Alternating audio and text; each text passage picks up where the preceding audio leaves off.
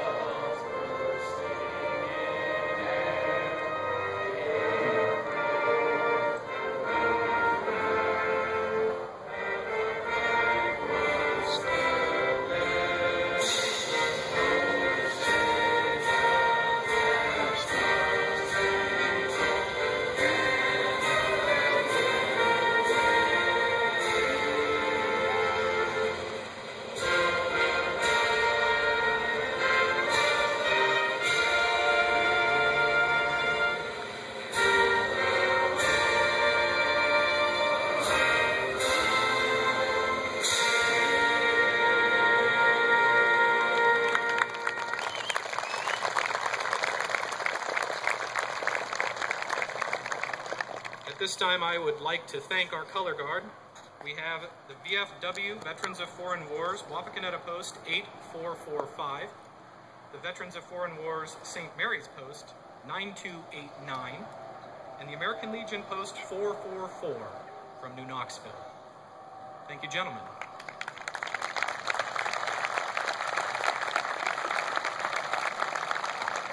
Now, it is my pleasure to introduce Pastor Jeff Davis. The Armstrong family were members of the St. Paul United Church of Christ, and it is that church that hosted a prayer vigil the entire flight of Apollo 11. They were praying for Neil when he landed and was on the moon, and when he came home. Pastor Davis.